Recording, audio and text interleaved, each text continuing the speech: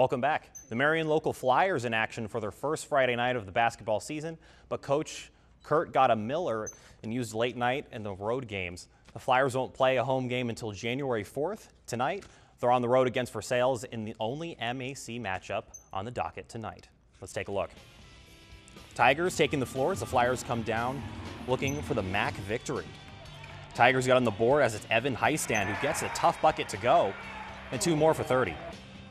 Mitchell Stammen now taking it up inside as he gets contested, but gets that deuce to go.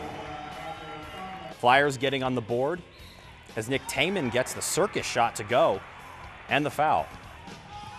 Stammen dishing it inside to Heistand as he gets his own and one to go. Inside again, it's Tangman as he gets the bucket and he rolls that one in. Easy touch for 20.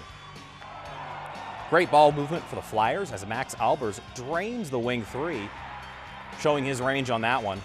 Marion local would go on to win 53-42. Tangman, as you saw, with 14 points, and of course Nathan Bruns leading the way with 18.